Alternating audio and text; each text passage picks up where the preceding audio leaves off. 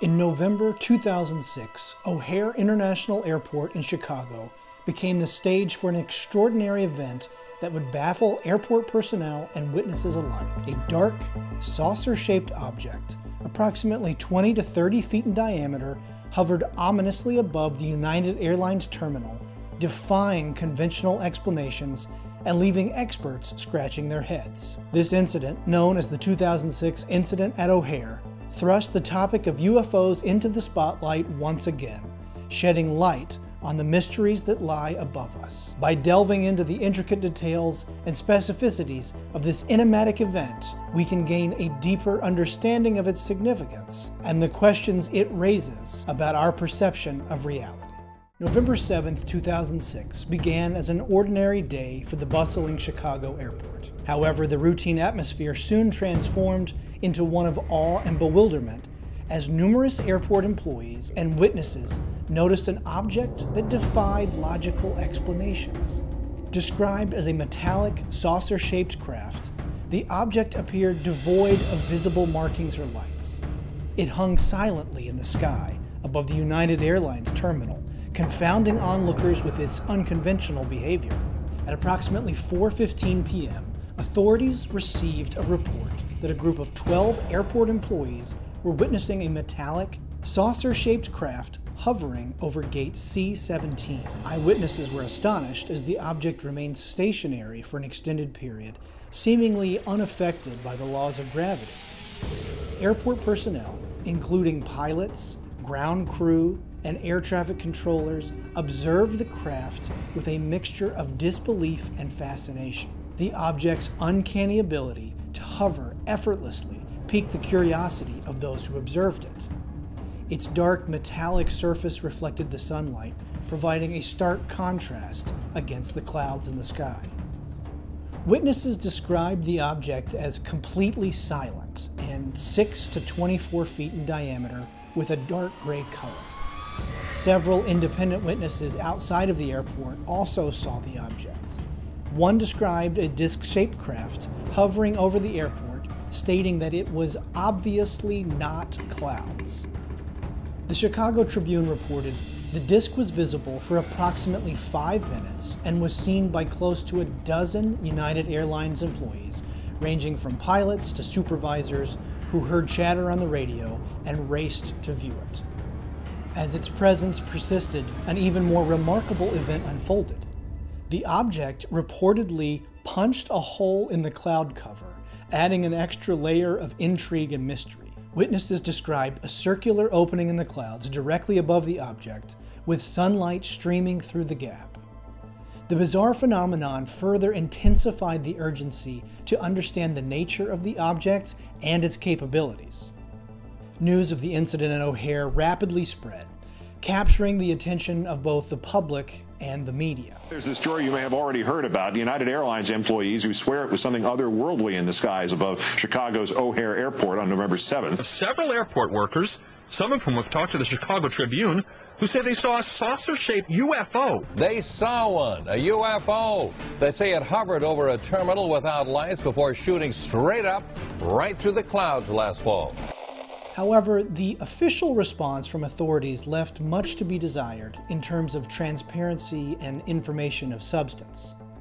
Both United Airlines and the FAA initially denied that they had any information on the O'Hare UFO sighting until the newspaper, the Chicago Tribune, which was investigating the report, filed a Freedom of Information Act request. This request led to the discovery of this audio between the air traffic control tower and various people on the ground. United Tower, this is Dave. Hey Dave, it's Sue from United Tower. Hey, Sue. Hey, did you see a flying disc out by C-17? Don't even start, Sue. No, You're seeing flying discs. well, that's what the pilot and the ramp guys are telling us. The C-17, they saw some flying disc above it. We can't see Come above us. on, Sue. You didn't see it, right? You guys been celebrating the holidays already over there, or what? You having a Christmas party today? I have not seen anything, Sue. And if I did, I wouldn't admit to it. No, I have not seen any flying disc at gate C-7. Unless you got a new aircraft you're bringing out today that we don't know about. No. No, I have not seen anything, Sue. United Tower, Dwight. Dwight. Yes. What happened to Dave? Did he have to take a break because I called him? No. This is Sue from United. Yes? There was a disc out there flying around. There was a what? A disc? A disc? Can you hang on 1 second? Sure, do Thanks. Okay, I'm sorry. What can I do for you now? All right. I told Dave there was a disc flying outside above Charlie 17, and he thought I was pretty much high. But I'm not high, and I'm not drinking. Yeah. Someone actually has a picture of it, so if you guys see it out there, A disc? Like a frisbee? like a UFO type thing. Yeah, okay. Okay? Yeah. I have a picture of it. How high above Charlie 17? Well, it was above our tower. So, if you happen to see anything... You know what? I'll keep a peeled eye for that. All right. Okay. Goodbye.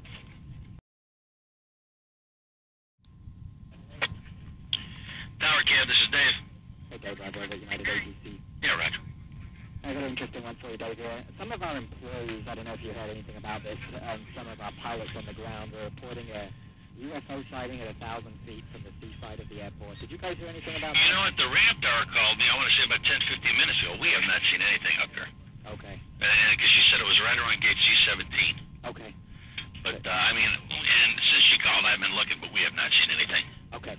You know, I mean, if we do, oh well, I guess, you know. Well, no, I was just wondering. Maybe Yeah. maybe we'll have to give him C7 right. Yeah, I know. Either that or you guys unveiled a brand new aircraft that I didn't tell anybody about. I know. But, no, we have not seen anything, but we will surely keep an eye out, that's for sure. Thank you very much. No problems. Bye. I gotta cue that.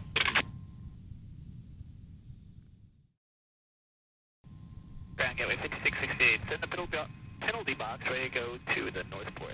Gateway 5668, you can use Alpha to north port and use caution for the UFOs.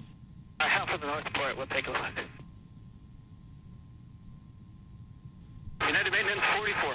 Okay, it's 44, thank you. All right. 44 is going around the north port. Excellent. You got Eagle and SkyWest over here coming around this way. He's turning in no factory. You really got no other gate holds. All right. Somebody reported a UFO or a flying disc above Charlie Concourse, seriously. Excellent. Yeah. So nobody can keep my eyes open. nobody can see it, but use caution. All right.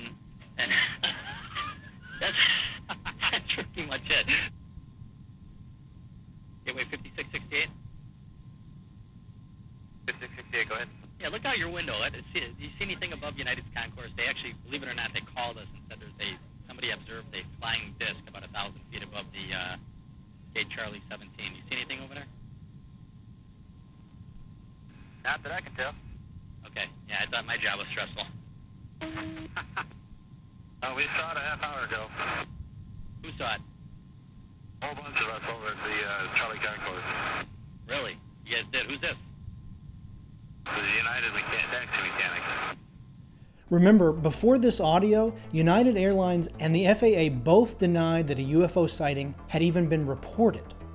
Following this discovery, the FAA issued a statement attributing the sighting to a weather phenomenon.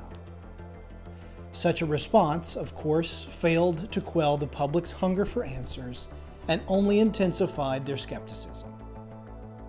It further prompted experts and UFO enthusiasts to scrutinize the incident further.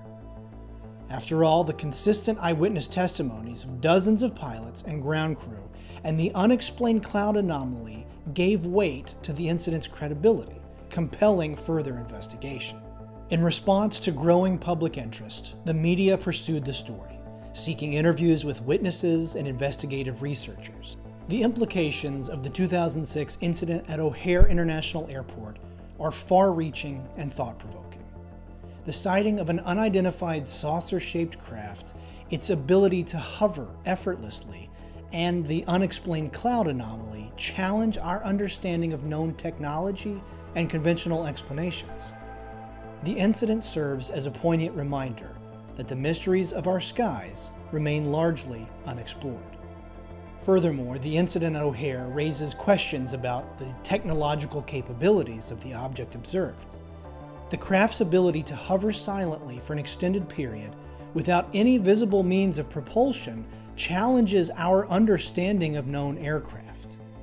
The absence of any discernible conventional features, such as wings, engines, or navigation lights, further deepens the mystery. Some theories propose that these unidentified objects could be advanced aerial technologies developed by foreign nations, while others speculate that they may originate from extraterrestrial civilizations. The 2006 incident at O'Hare International Airport continues to captivate our imagination and challenge our understanding of the unknown. Its impact extends beyond a single event, encouraging a broader explanation of unidentified aerial phenomena. By fostering collaboration, transparency, and scientific inquiry, we can hope to unravel the mystery of our skies and gain a deeper insight into the nature of our universe.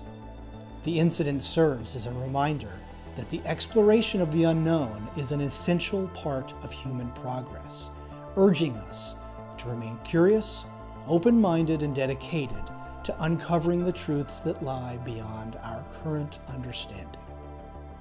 If you liked this episode of Video Nowhere, please be sure to share this, hit like, hit subscribe, let your friends know, and remember, keep your eyes peeled and your mind open to the wonders of the universe.